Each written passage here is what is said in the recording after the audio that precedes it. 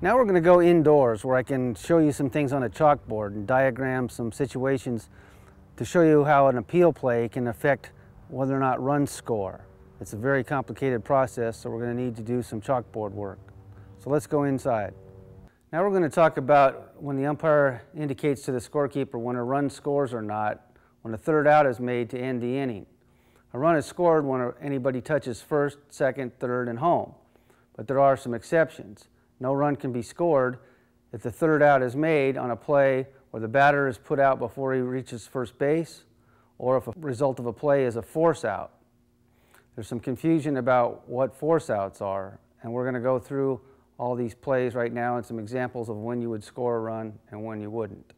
All right, there's four types of plays. There's a timing play, force play, the batter out before he reaches first, and appeal plays that can make the last out. A timing play is simply if the runner touched the plate before the third out was made and the out was not a force. In that case, the run scores. If the third out is made before he touches the plate, then obviously he can't score. Okay.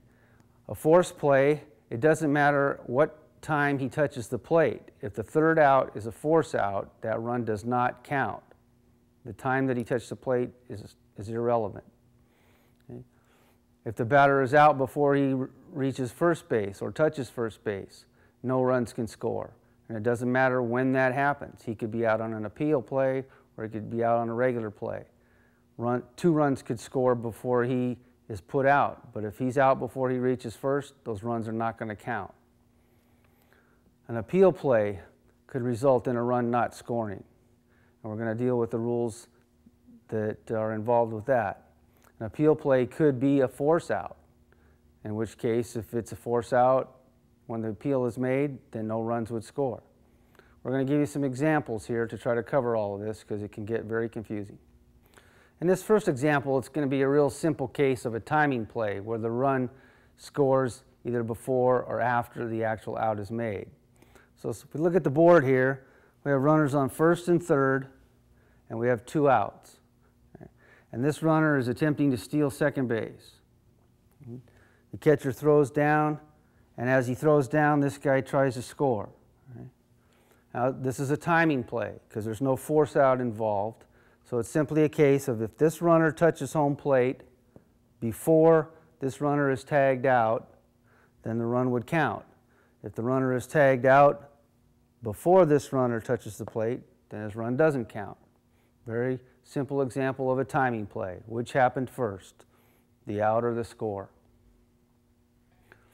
Now we're going to have an example where there's two outs and the batter hits the ball and he's a pretty slow runner and the runner on third gets a good jump and he touches the plate before the batter is put out. But that is not going to score a run because no run can score if the batter is put out before he reaches first. Now, a lot of people think that's a force play, and it's technically not. It's similar to a force play, but it's simply if the batter is put out before he reaches first base, no runs can score. So if this guy hits a ground ball, he starts running, this guy comes in, crosses the plate, then the throw comes, they get him out. Even though he scored before the out, this run would not score because no run can score if the third out is a result of the batter being put out before he reaches first base. Now we're going to give an example where the run doesn't score because the third out was a result of a force play. In this situation, we have two outs, runners on first and third, and the play is going to be that this runner gets a good jump and takes off as the batter hits the ball. Ground ball to the shortstop, throws to second base. This runner touches home plate before this force out at second. Even though he touched the plate before this out, in this case it's not a timing play, this runner was forced to advance. If the third out is the result of a force play, no run can score. So in this play, this run does not count. Now that we've established that the third out can be the result of either a timing play, a force play, or the batter out before he reaches first, we get into the complicated situations Well, there could be an appeal play, and the result of that appeal could be any one of those three things. And you have to decide which one it is before you can decide if the run scores or not. So we're going to have an example here of an appeal play that is also a timing play. And the runner is on second and third base with 2 outs. And in this situation, the batter gets a hit, so he reaches first. And on the play, the runner from third scores.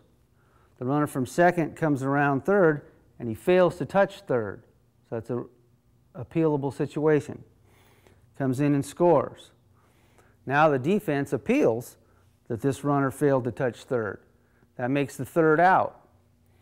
Well, the appeal was made as a timing play because he was not forced to that base. So at the time of the out, the appeal, one run had already scored. So you would score the runner from third, but not the other runner, and the inning would end. Now in this example, it's the same situation as the last play. We have runners on second and third with 2 outs, and the batter gets a hit. And on the hit, both runners come around and score. Only this time, it's the lead runner from third who fails to touch home. This runner does touch third and touches home. Now the defense appeals that he failed to touch home. That's the third out, and it's a timing play. And although the timing of the appeal was after the runner from second scored, there's an exception to the rule, Rule 7.12, which says that if the third out is made as a result of an appeal, no following runner can score. So the runner from second, even though he scored at a time after the appeal was made, there's a special rule that says he does not score. In this situation, we're going to have a third out appeal, which also results in a force out. And if the third out is a force out, no runs can score, even though it was an appeal play. So we have bases loaded with 2 outs. And the batter hits a double. But the runner from first fails to touch second. So he hits the ball, the runner from third scores, the runner from second comes around and scores, the runner from first fails to touch second base as he goes to third, and the batter winds up here. At the end of the play, we have runners at second and third. Now the defense appeals that this runner failed to touch second base. Well, he was forced to second base. So that out on appeal is a force out appeal, so these 2 runs would not count.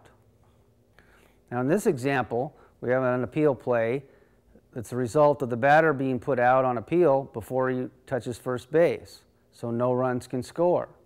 This is a wonderful play here. The bases are loaded with 2 outs, and Slugger here hits a home run over the fence. This run comes in, this run comes in, this run comes in, but he, in his excitement, fails to touch first base. Everybody's congratulating each other over here, and the defense appeals that he missed first base. That means he was out before he touched first base, and no run can score if the third out is made before the batter reaches first base. So none of these runs would score, and the inning is over. Now we're going to deal with the situation where there's runners on first and third with only 1 out. And there's a lot of confusion on this play. People think that it's a force out, in which case runs would not count. This is not a force out play. I'll cover it here for you. There's runners on first and third with 1 out. The batter hits a fly ball. So this runner gets ready to tag up. This runner goes part way. Now the ball is caught for the second out. This runner legally retouches, comes in and scores. Now the throw from the outfield goes back over to first, and it reaches first base before this runner gets there. Now that's a continuous action appeal. And if he's called out, that's not a force out, it's an appeal out. And if that out occurs after this runner touches the plate, the run would score. If that out occurs before he touches the plate, it would not score. It's a timing play, not a force play. This is a continuous action appeal. All right, that covers all the situations. Let's head back out to the field.